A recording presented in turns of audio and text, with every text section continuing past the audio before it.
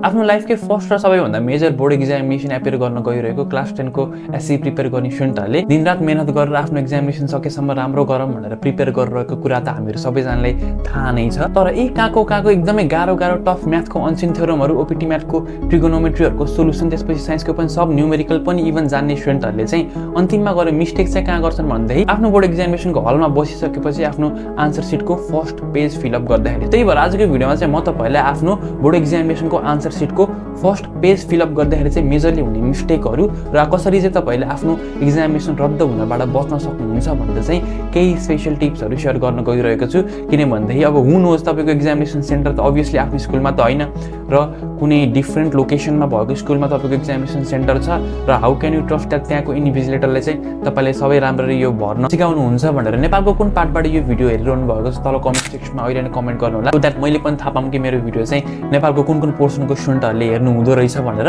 च्यानलमा नहुनुहुन्छ भनेदेखि चाहिँ च्यानललाई अहिले नै सब्स्क्राइब गर्नु होला, किनभने हामीहरू यस्तो एजुकेसनल कन्टेन्टहरू तपाईको लागि ब्याक टु ब्याक लिएर आइ नै रहन्छ। So without any delay let us all start today's video.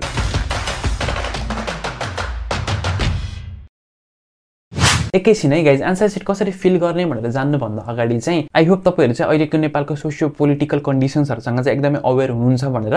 So यो मैले भनिसकेपछि तपाईहरुलाई थाहा छ कि अहिले चाहिँ हाम्रो यो इयर 2018 मा मैले भिडियो बनाइराख्दाखेरि चाहिँ नयाँ एजुकेसन मिनिस्टर चाहिँ एपोइन्ट हुनु भएको छ। उहाँको नाम हो सुमना श्रेष्ठ। आई होप तपाईहरुलाई थाहा छ कि एटलिस्ट अरु बेला अवेयर नभए पनि पोलिटिकली चाहिँ क्लास 10 को बोर्ड एक्जामिनेसन दिँदाखेरि चाहिँ अवेयर हुनुपर्छ, किनभने सामाजिकमा चाहिँ कहिलेकाहीँ यस्तो क्वेशन्सहरु झुक्केर पनि सोध्न सकिन्छ। सो हाम्रो एजुकेसन मिनिस्टर सुमना श्रेष्ठले पनि एससी को क्लास 10 को स्टुडेन्टहरुलाई चाहिँ अल द बेस्ट विश गरेर केही टिप्सहरु दिनु भएको रहेछ हैन। अनि जहाँसम्म मलाई लाग्छ I guess this is the first time कुनै पनि एजुकेसन मिनिस्टरले चाहिँ यसरी डाइरेक्ट स्टुडेन्टहरुको केयर गरेर उहाँहरुसँग डाइरेक्ट फेस टु फेस कुरा गरेर चाहिँ यस्तो टिप्सहरु दिइरहनु भएको। मबाट त आई होप तपाईले धेरै टिप्सहरु सिक्नु भएको छ। अब now let's hear it from her as well है त गाइज। नमस्ते सबैजनालाई, भाइ बहिनीहरु, एससी आइराछ, सबैजनालाई अल द बेस्ट। धेरै टेन्सन नलिनु होला, जाँच हो महत्त्वपूर्ण छ, तर त्यो त्यही नै सबै हो भनेर चाहिँ टेन्सन नलिनु होला, धेरै स्ट्रेस नगरिदिनु होला है। मैले जाँच दिँदाखेरि चाहिँ नि के गर्थे भन्दाखेरि क्वेशन पेपर आउँछ नि हैन, खर्र पहिला सबभन्दा आफूलाई सजिलो लाग्ने के हो, मलाई आउने के होबाट सुरु गर्थे, न कि सबभन्दा गाह्रो त्यो क्वेशन नम्बर 1 बाट सुरु गर्नुपर्छ भन्ने छैन। क्वेशन नम्बर 10 तपाईलाई सही लाग्छ भने त्यहाँबाट सुरु गर्नुहोस् हैन। एक्ज्याक्टली, थोरै इन्टरप्ट गरे मैले यतापट्टि हैन। अब आफूले आउने क्वेशन तपाईले फर्स्ट नगरेर नआउने क्वेशन गर्न थाल्नु भयो भन्दै चाहिँ फर्स्ट कुरा भनेको अभियसली तपाईको टाइम धेरै नै वेस्ट हुन्छ। सेकेन्ड कुरा चाहिँ तपाईको केयरकार गर्ने चान्स अलिकति बढी हुन्छ कि नआउने क्वेशन फर्स्ट गर्नुभयो भन्दै। सो यो सिनारीमा चाहिँ अब जो टिचरले तपाईको आन्सर सिट पछि चेक गर्छ उसले चाहिँ फर्स्ट पेजै हेरिसकेपछि नराम्रो इम्प्रेसन पर्छ कि केही नजाने स्टुडेन्ट रहेछ भन्ने टाइपको। So yes, C has got a point definitely. Specially म्याथको गणितकोमा त त्यो गाह्रो प्रब्लममा गाह्रो आफूलाई अड्किरहेछ भने चाहिँ त्यसैमा नबस्नु होला के। ठक्क अरू समय लिमिटेड हुन्छ, समय सीमित हुन्छ, त्यसमा जति सक्यो त्यति गर्ने हो नि त हैन। सो त्यो चाहिँ नि मेरो एक्जाम तपाईहरुलाई मैले मेरो टिप पनि शेयर गरे, कतिजनालाई चित्त बुझ्छ युज पनि गर्नु होला र एसईमा राम्ररी पढ्नु होला, राम्रो सुत्नु होला। अनि म हाम्रो अभिभावकहरूलाई पनि के अनुरोध गर्न चाहन्छु भन्दाखेरि आफ्नो बच्चाबच्चीलाई चाहिँ धेरै स्ट्रेस चाहिँ नदिदिनु होला है। हस्, सबैजनालाई फेरि पनि अल द बेस्ट, राम्रो गर्नु होला। नमस्ते। Well, thank you so much. I hope guys तपाईहरूले हाम्रो एजुकेसन मिनिस्टरबाट पनि केही टिप्सहरू जानिसक्नु भयो होला भनेर हैन। अब चाहिँ गाइज हामीहरू आफ्नो आन्सर सिटको फर्स्ट पाना कसरी भर्ने हेर्नको लागि जम्प गरि नै हालौँ। As you guys can see this is the first page of our answer seat हैन। आफ्नो हातमा यो आन्सर सिट आइसकेपछि चाहिँ पहिला सुरु यतापट्टि उत्तर पुस्तिका नम्बर दिइएको छ कि छैन यो फर्स्टमा चाहिँ तपाईले चेक गर्नु पर्यो, ठिक छ गाइज। किनभनेदेखि उत्तर पुस्तिका नम्बर जुन हुन्छ नि यो नम्बर चाहिँ तपाईले पछि आफ्नो एक्जामिनेसन दिइराख्दाखेरि एकजना इन्भिजिलेटरले चाहिँ एउटा एटेन्डेन्स सिट लिएर आउनुहुन्छ अनि त्यतानिर चाहिँ फिलअप गर्नुपर्ने हुनेछ। अब आफ्नो आन्सर सिटमा यो नम्बर छैन भन्दाखेरि चाहिँ तपाईले त्यो सिटमा त फिलअप गर्ने कुरै आएन। सो मेक स्योर उत्तर पुस्तिका नम्बर चाहिँ यतापट्टि होस् है। अब I don't know this is the उत्तर पुस्तिका नम्बर हो कि हैन यो सिनारीमा, बट यस्तै टाइपको केही नम्बर चाहिँ यतापट्टि लेखिएको हुन्छ है।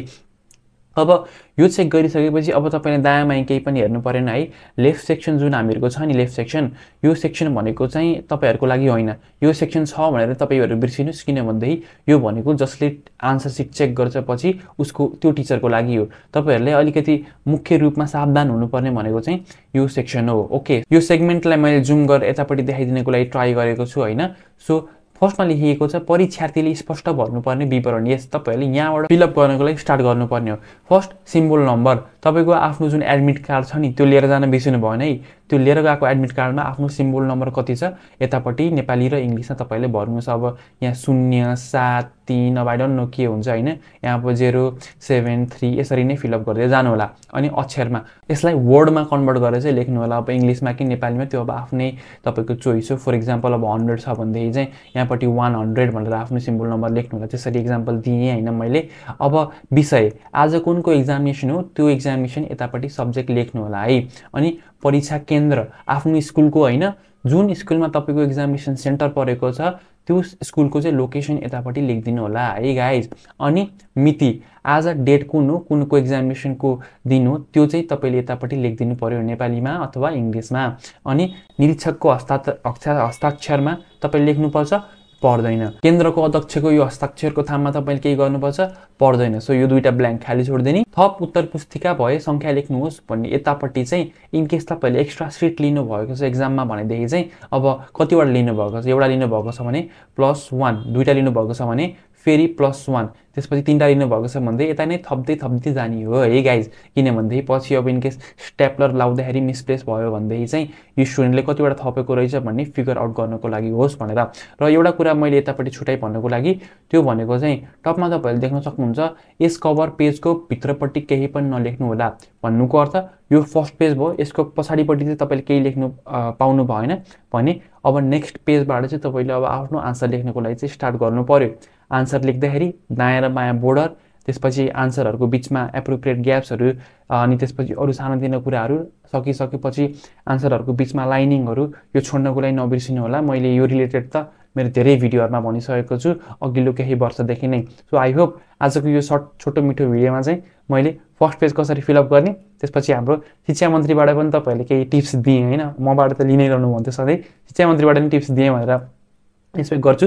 र जुन एक्जामिनेसन अब तपाईँको भोलिबाट स्टार्ट हुन गइरहेको छ त्यसको लागि म अल द बेस्ट विस गर्दै यस भिडियोलाई म यहीँ समाप्त गर्न चाहन्छु। Thank you so much guys for watching this video. By by.